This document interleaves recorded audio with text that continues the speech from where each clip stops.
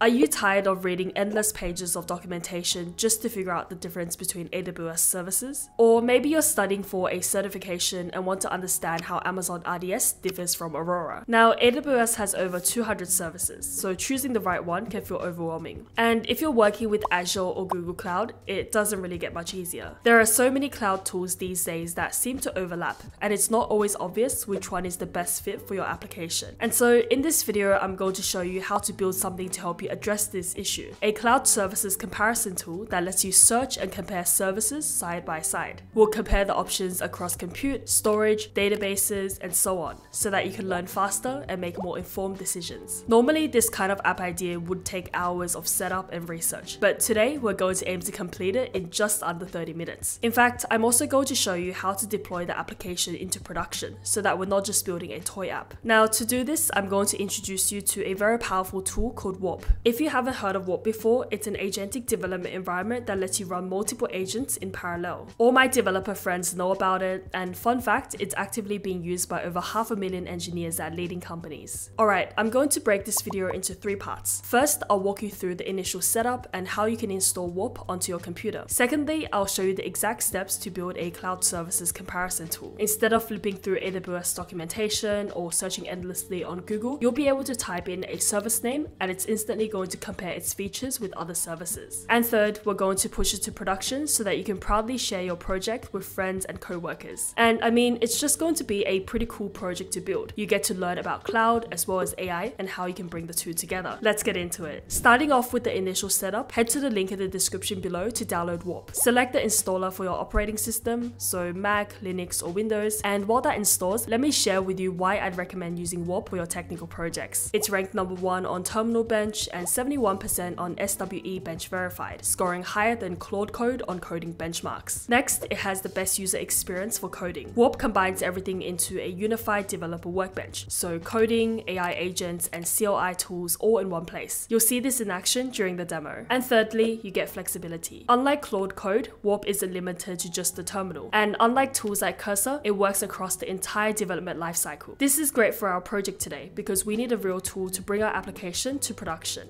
Okay, so now Warp has finished downloading. You can see that you can install, write code, deploy, or do something else. What I'm going to do now is just to create a simple directory. So I'm going to ls to see where I am, and then I'm going to change directory into documents. So far you can see that I've just typed in simple command line prompts, but what I can do is type in plain English, create a new project called Cloud Service Comparison. I'm going to click on enter, and you can see it thinks for a bit, and then it generates this command, which is to make a directory called Cloud Service Comparison. Now this completely changes the game when it comes to coding. I no longer have to type in command line prompts, I can just write what I want it to do. So here I'm going to click run, and it's going to make me the directory. Ooh, okay, so without me asking, it's also suggested creating a readme doc. I'm actually going to click on cancel for now, so that I can type in a proper prompt of what I want for the project. By the way, a few features I want to point out is that right now it's on auto detection mode, but I can actually switch between agent and shell, depending on if I want to run commands or if I want to type in plain text. There's also a voice input mode, which I'm going to experiment with later. You can also attach an image if you want to provide an example of what you want your application to look like. And over here, you can select from a lot of popular models. There's Gemini, Claude, GPT-5, and so on. So you can choose the one you prefer. But before we dive into the code, let's get a clear idea of what we're trying to build here. A cloud comparison tool that has the following: a clear, responsive web interface, side-by-side comparison of AWS services, being able to highlight features and use cases of the services, and categorization by service type. Coming back to the Warp environment, we're now going to get started with our project. So here's the prompt I'm going to enter. Create a full stack web app for comparing AWS services.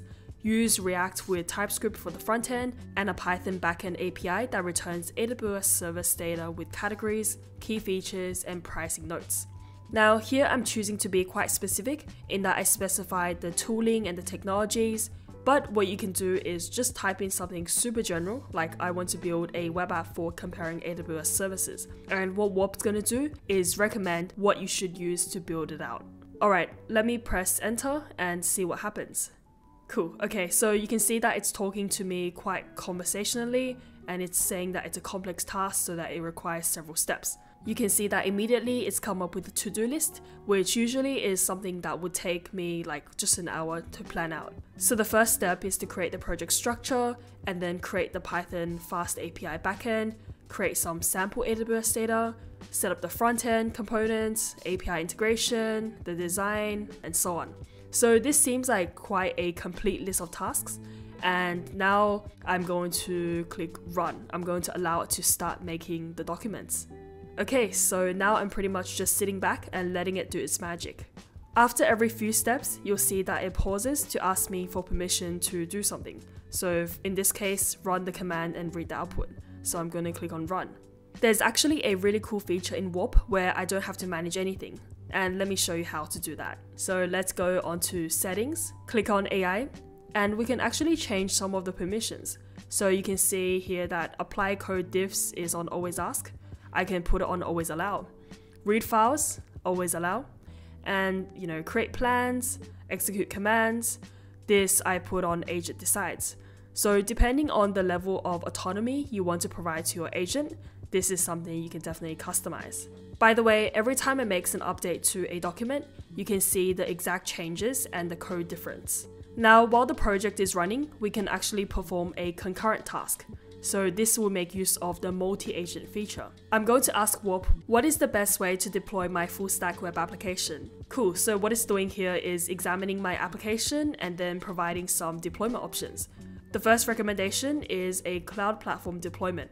So we're going to try out using Vercel later to deploy our application. Having multiple agents is actually quite helpful, and you can actually just switch between the tabs easily. Alright, so now the application has been built. Our next step is to run it. So here's a nice summary of the project. It's listed out what's in the backend, what's in the front end, the key features, as well as the complete documentation. Now to run my project, I'll have to start both the backend and front end. So let me go ahead and do that. Okay, so cd backend. And now I'm going to install the front end.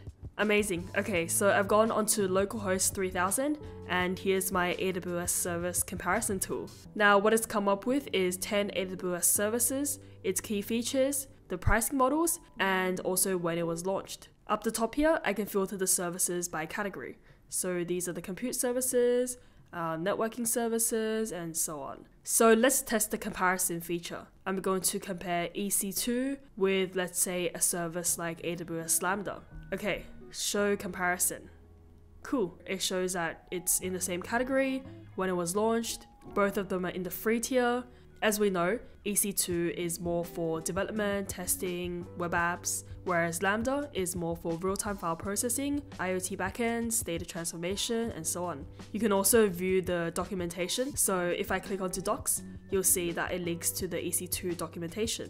Nice, so everything was built without any mistakes. But let's say I want to make a change to the application. I can reprompt the AI to give me what I want. In my case, I want to change the theme of the application into dark mode. Nice, dark mode conversion complete. And there you go, my application in dark mode. Alright, the final step is to deploy our application and push it to production. Earlier we decided to use Vercel, so let me prompt Warp to deploy the application onto Vercel. So all you have to do is follow through their steps. Cool, so I'm going to put the project into my Vercel folder. Perfect, so here's our application deployed onto Vercel. Both the front end and the back end are deployed to production, and you're ready to share this link to anyone you like. If you want to try out Warp for yourself, they're currently running a limited time promotion where you can get their premium Warp Pro plan for only $1 in your first month using my code Lucy. Alright, this brings us to the end of this video. Let me know in the comments below if you end up building the project and if you'd like to see more build with me videos just like this one. Thanks for watching, and I'll see you in the next one. Bye for now!